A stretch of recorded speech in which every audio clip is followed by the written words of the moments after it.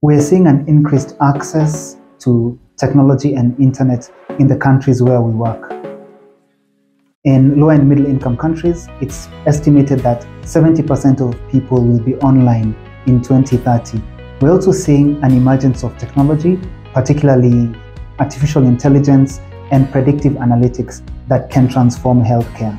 This emerging tech can change or make it easier for us to quickly identify and respond to health security threats. It can lead to better diagnostics and personalization of healthcare. However, health systems are not set up to take full advantage of this digital transformation. There is insufficient investment in digital health and insufficient technical capacity of the leadership and managers within health systems to adequately steward digital health within an increasingly complex digital health ecosystem.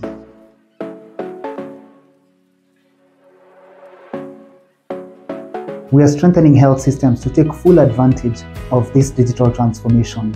We are supporting ministries of health to develop digital health strategies that will enable them to adequately design, develop, and scale digital health interventions within the health system.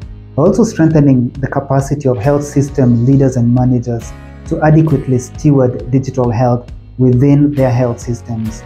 And finally, when it comes to emerging technology, we are rigorously testing and validating this emerging tech to ensure that it lives up to the hype and can lead to quality health outcomes.